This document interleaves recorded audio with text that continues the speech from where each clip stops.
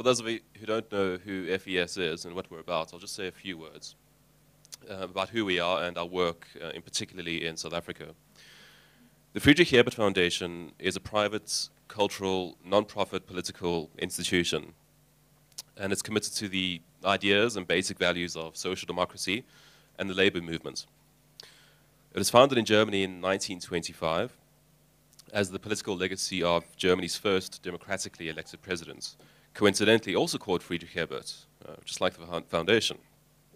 Its mission internationally is to promote democracy and social justice through capacity building, policy development, and dialogue.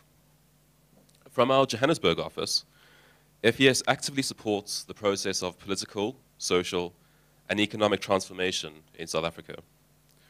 To this end, we run programs aimed at strengthening important political and social institutions and foster debate on various reform projects and policy issues.